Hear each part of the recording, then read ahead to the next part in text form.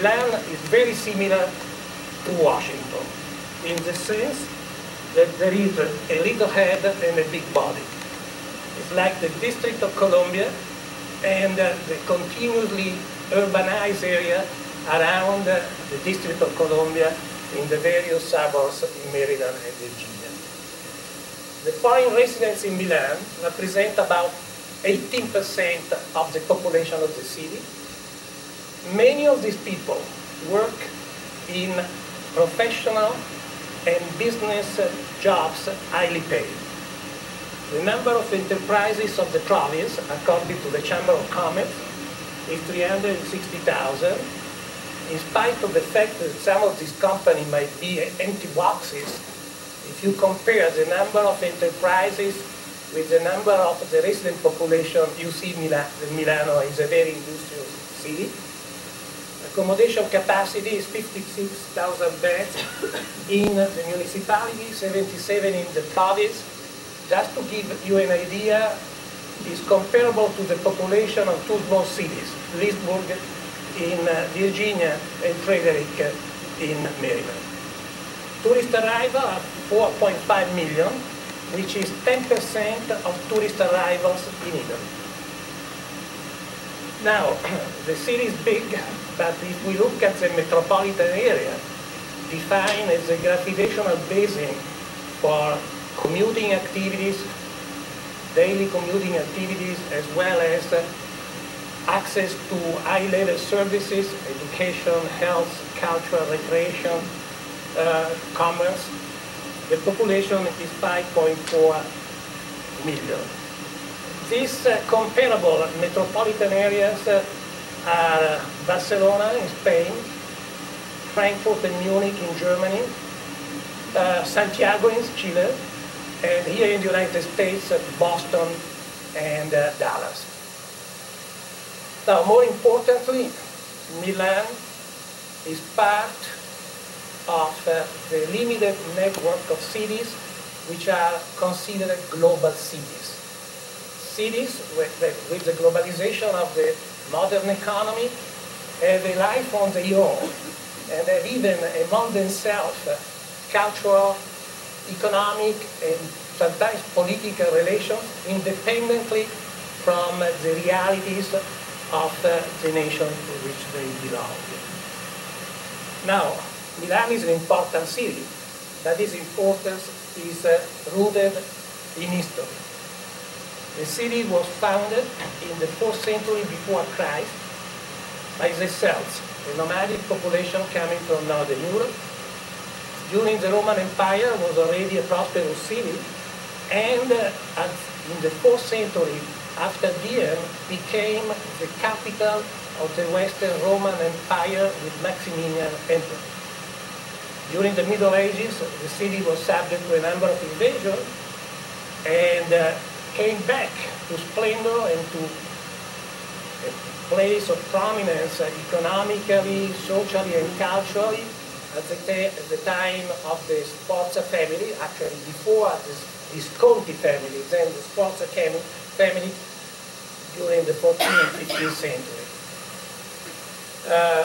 Today, Milan, well, after, I would say, from the time of the Sforza family until the modern times, Milan has remained a very important city, both under the Spanish as well as the Austrian domination. With the unification of Italy, Milano became the undiscussed economic capital of the country. What makes Milan a global city are basically the stock exchange and the trade fair. Now, in Wall Street, in front of the stock exchange, you have a bull. In Milano, you have a fist with a protected finger. This is a sculpture by Maurizio Castellan, which is a sculptor from Padua, which was a temporary installation in front of the palace of the stock exchange, which was supposed to be removed. The Milanese had an insurrection. They wanted to keep it there, and I think they are definitely right.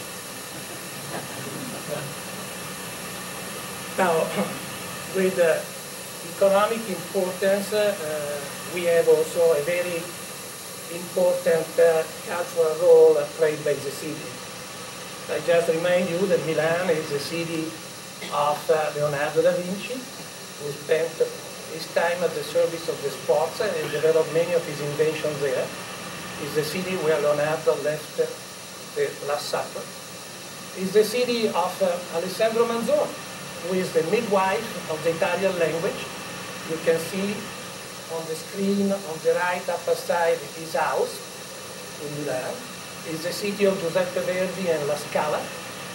And is also the city of the Futurism movement, which is the last important contribution that Italy has made to the modern art movement in the pictorial art sector.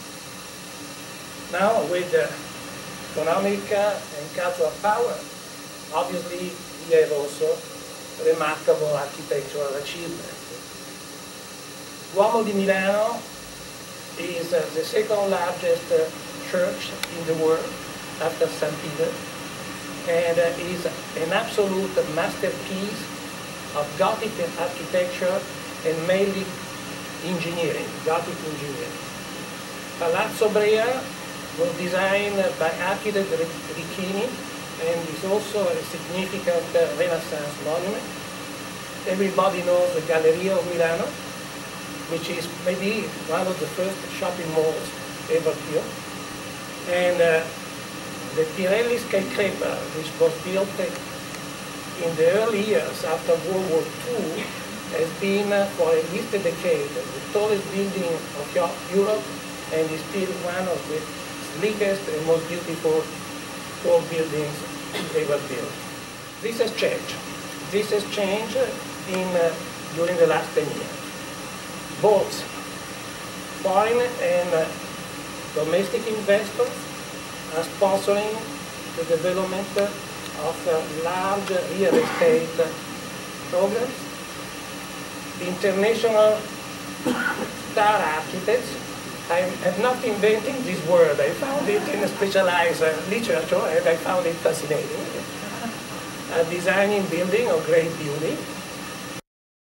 After a number of years of silence, we have a new breed of architects, Italian, who are contending the limelight to this international architect in the design of what I call high-tech buildings.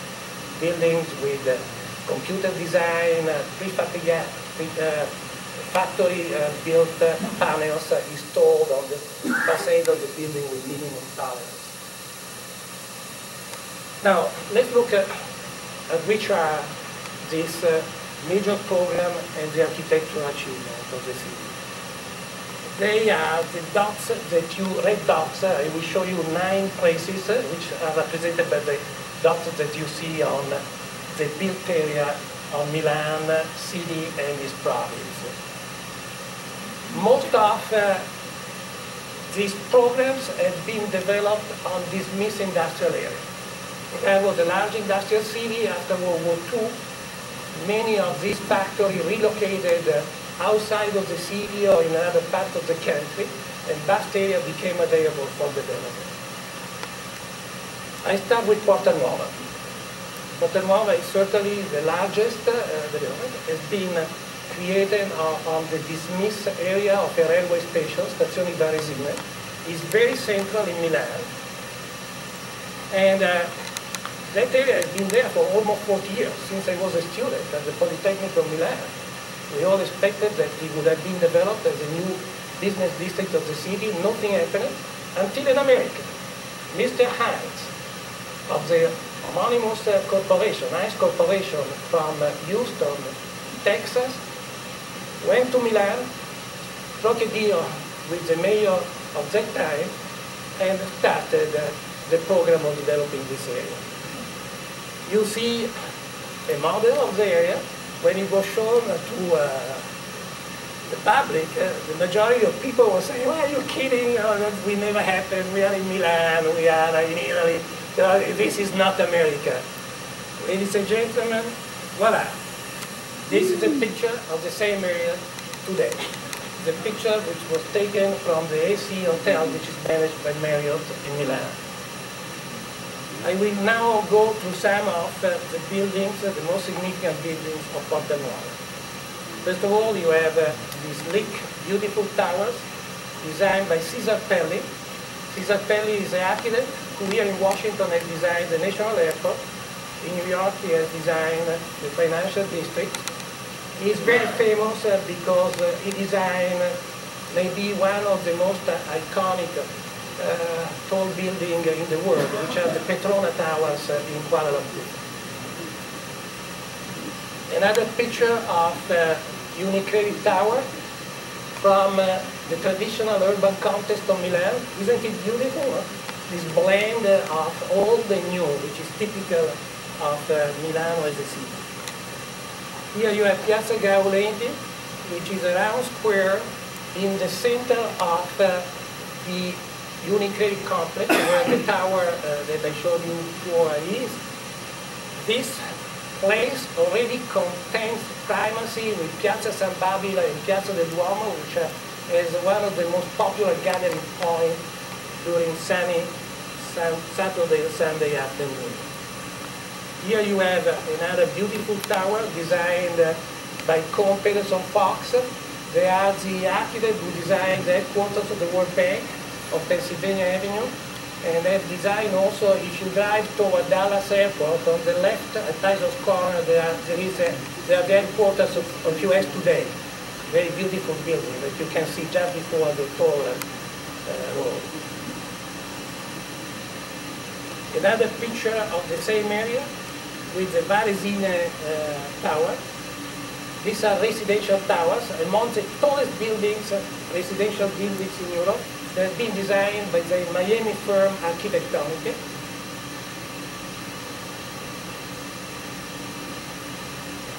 Another picture of Varesine.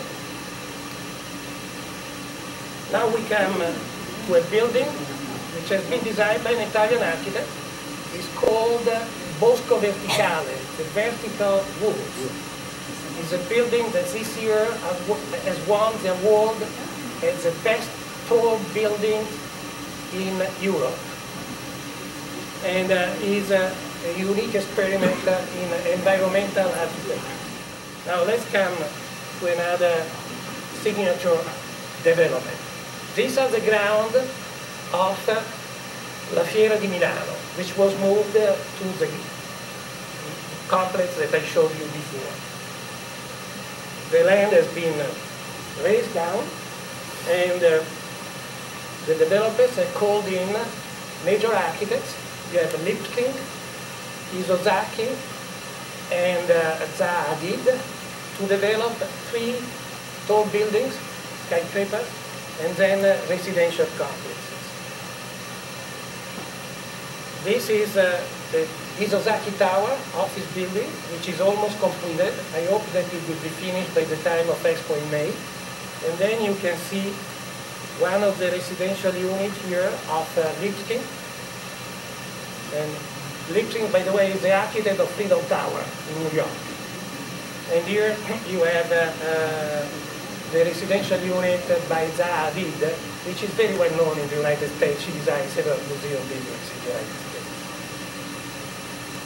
Let's go to La Bicocca.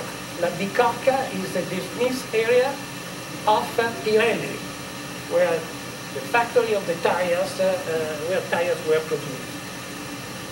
Another redevelopment carried out by Pirelli Real Estate. Pirelli has created a company, a real estate company, just to develop this area. It's a mixed-use development with residential building, office building, cultural institution, and also the University of Milan has opened a campus there. This is a residential tower designed by Vittorio Gregotti, who is also the author of the master plan. Other residential tower, the University of Milan campus, part of the campus.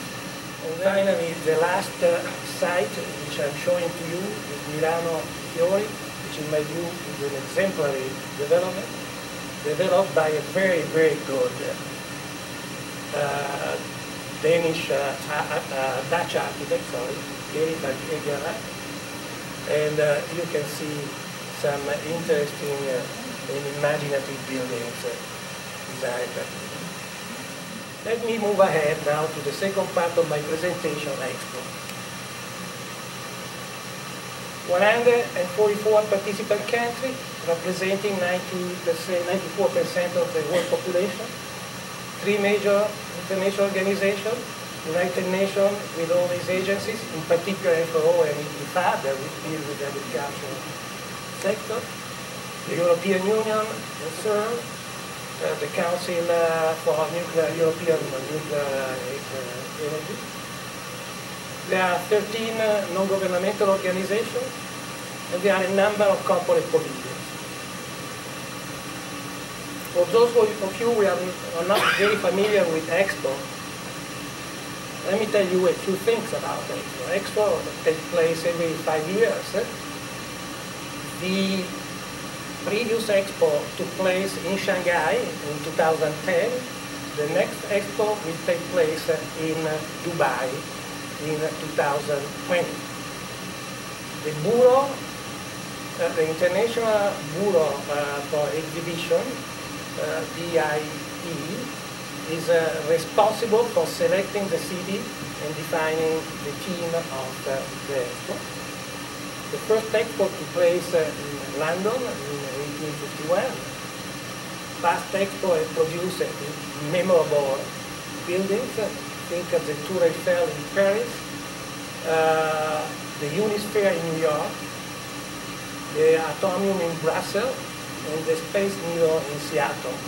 I remind you that the Seattle Expo took place in 1960 at the beginning of the space race between the Soviet Union and America after the Soviet Union had launched the first Sputnik in 1959. The Unisphere in New York, the Expo ground in New York, are used today to play the US Tennis Open. Now, to prepare for Expo, cities developed, obviously, beautification program of the city, which benefits the entire population, and in particular to move visitors around and to offer them appropriate facilities. They develop social and economic infrastructure, transportation, housing, recreational facilities, educational facilities. Often the Expo grounds and facilities are used for post-Expo activity. As I mentioned, in New York, the grounds have been used for recreational activities and even to host sport facilities which now are used for the US tennis open.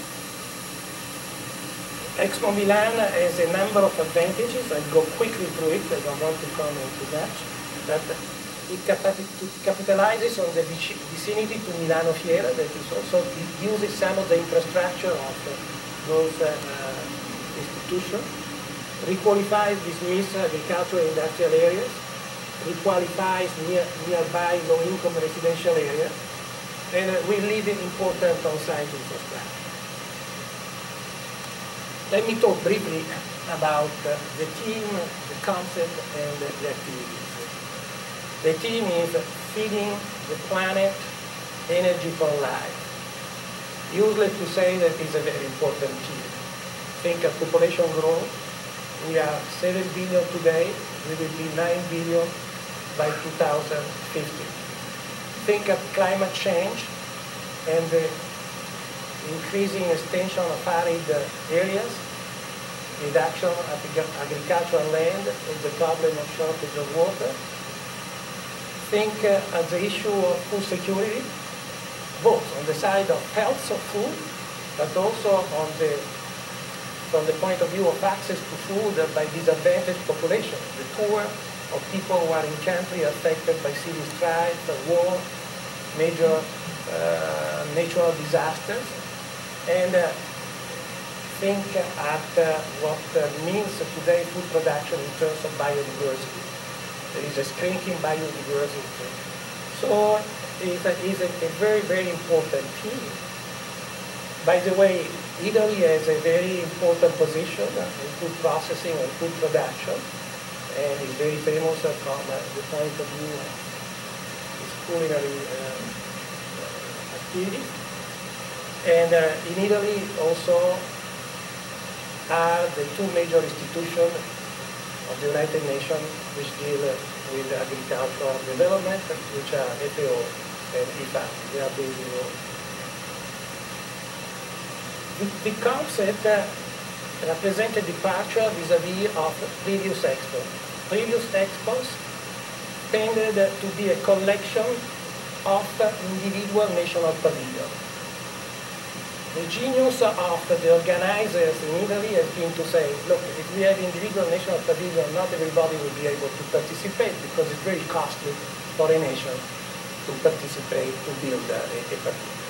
And in fact, even in Shanghai, which is a much more important city of Milan, and certainly attracted many more nations in terms of the national pavilion, the attendance was less than Milan, because in Milan they had this idea.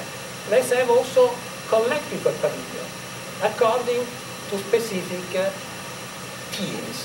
So we have national pavilion, which will be 60, and then thematic pavilion, which will be 9. During Expo, there will be a lot of activities, events, show, conference, meeting on Expo themes and specific subjects. And the objective of this activity obviously is to inform, to educate, to promote research, and to define policies. Let's look quickly at the thematic pavilion. There are 9. 6 will be dedicated to agricultural productions, rice, fruit and legumes, cocoa, spice, coffee, cereal and tubers. And 3 will be dedicated to agricultural environments, island and sea, arid zones, and the Mediterranean.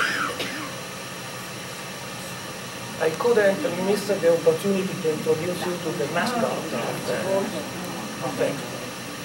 It was designed with the assistance also of Walt Disney, and is made of fruit and vegetables, and in some ways inspired to the Arcibaldo paintings. Here in Washington there was a beautiful exhibition of Arcibaldo paintings 2 years ago at the National Gallery. Now, a few words about the spatial organization.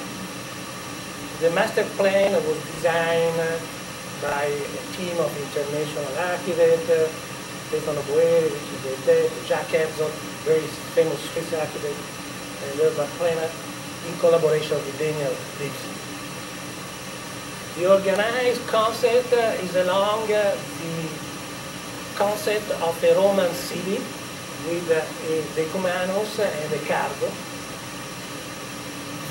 Along the decumanus will be aligned all the national pavilion and the thematic pavilion, and along the cardo, which is much shorter, 350 meters as against almost 1.5 kilometers. Along the cardo there will be the Italian pavilion, the regional pavilion, and some common facilities. The site, keeping with the agricultural theme, will be entirely surrounded by water, and there will be a canal which will expand at certain points into lakes and fountains. Now here again we have an important point. All organizers of expos have a big challenge to make sure that the visit will be a pleasant. Now in the past, the pleasant experience was determined by the visit of the various pavilions, the national pavilions. Sometimes it's very difficult to visit because there are long lines, they are very crowded, etc. In the case of Milan, the idea has been we want to make sure that the public space will be an experience in their own. So they call in a famous scenographer from Hollywood, Dante Ferretti, who has been candidate for many Oscars. They call in a team of international scenographers, and they really put all the package on making sure that walking through the public space will be appealing, because there will be continuous scenographic scenery and a lot of interactive installation. I hope they will be successful. I am showing you quickly a few pavilions. This is the Pavilion of Italy. This is the Pavilion of the United States. It's very interesting, the right side of the pavilion, because along the wall, in a vertical fashion, will be displayed the principal cultivations of the state, the 50 states of America. This is the German pavilion, very much BMW, is very high-tech, etc. This is France. You can see Austria, China, Malaysia. They say that there are seeds, in my view are more peanuts, but in any case, they are very many. And to conclude with my images, this is the site of Expo before development. The location is strategic. On the bottom right side, you can see two dark dots. These are the tower of an hotel on the ground of Milano Fiera. The highway which is on the left side is the toll road Milano-Torino. The highway which you see crossing the picture is the toll road Milano-Laghi. Milano-Torino leads to France, Lyon, and Paris. Milano-Laghi leads to Lugano, Zurich, and Germany.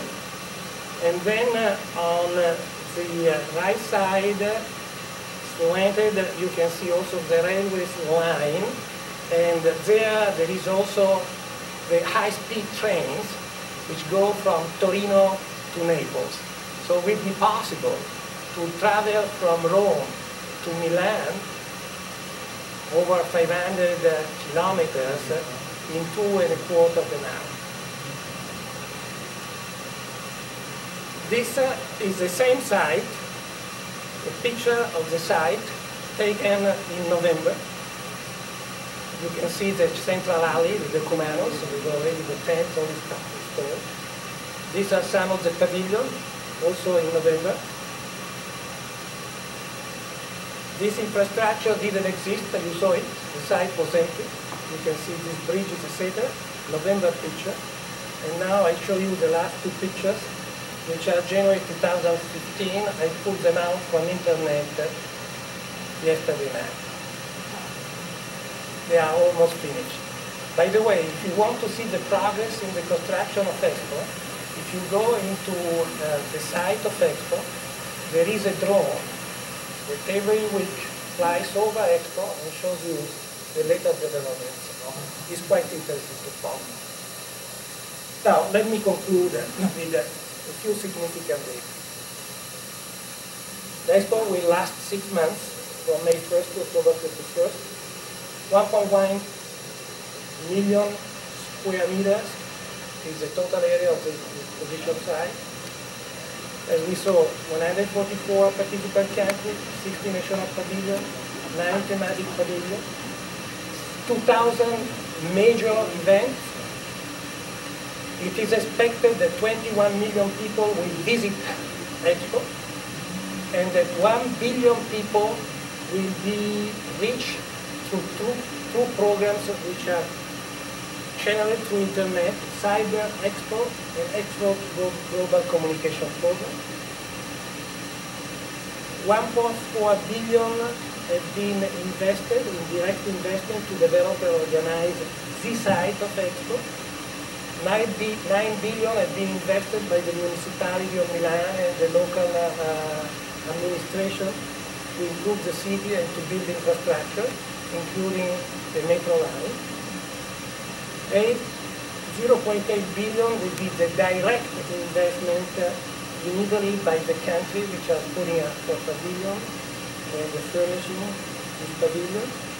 And Expo is expected to generate 70,000 jobs on average between 2011 and 2020, with a peak of 130,000 jobs in 2015. Here I conclude.